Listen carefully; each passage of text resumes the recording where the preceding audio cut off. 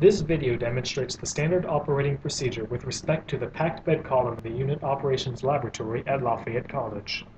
Operation of the packed bed requires standard personal protection equipment when working in the open bay area of the Unit Operations Laboratory, including a lab coat, a hard hat, safety glasses, long pants, and closed-toed shoes.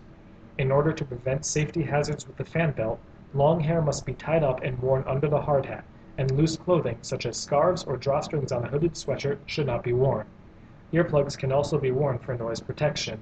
Heat gloves should be worn when adjusting the steam valves, and care should be taken when opening the low-pressure steam valve. To begin, ensure that valve FHV 143 at the top of the column is open to prevent column pressurization. Then, turn on the compressor by pulling the switch on the Westinghouse control box up and pressing the start button. Use the Venturi meter, FHV 126, to control the airflow into the column. The flow rate is measured by the pressure drop across the Venturi meter, displayed by the magnihelic indicator PI 125 and manometer PI 124. To determine the pressure drop across the dry column, adjust FHV 126 to the desired set point, read off PI 125, and read the column pressure drop on PI 144 and 145. Before supplying water to the system, first set valve FHV 119 to point downwards in order to divert water into the drain. Open valve FHV 112 to supply the water, then open valves FHV 113 and FHV 115 to allow water to flow to the drain.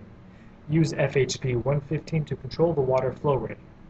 For more information on how to calibrate the rotometer, FC117, please reference the video on the pumps apparatus located on the LafayetteChBE YouTube channel. Turn valve FHV 119 so that it points up in order to divert flow to the top of the column. Ensure that valve FHV 148 at the bottom of the column is open so that water may drain out. Use valve FHV 148 to maintain the water level between the markings on the bottom of the column. This may require constant adjustment of valve FHV 148. It is helpful to have one person dedicated to this task of maintaining the water level.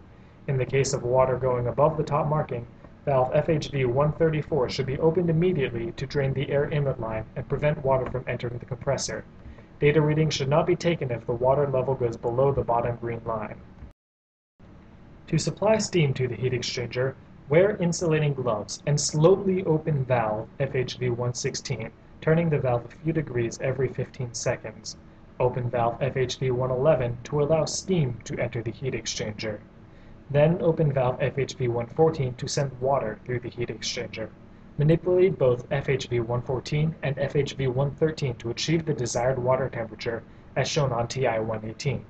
It is suggested to use FHV 114, the hot water supply, to get within 5 degrees at the desired set point, then use FHV 113, the cold water supply, to reach the precise set point.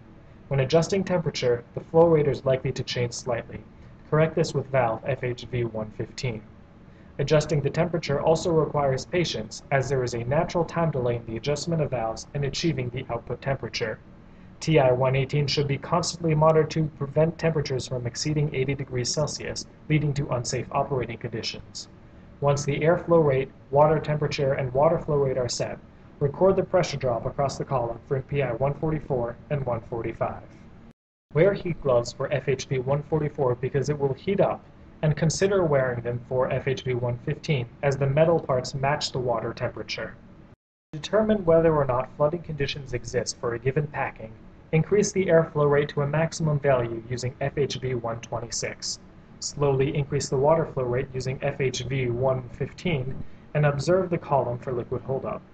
If these conditions exist, record the conditions at which they occur.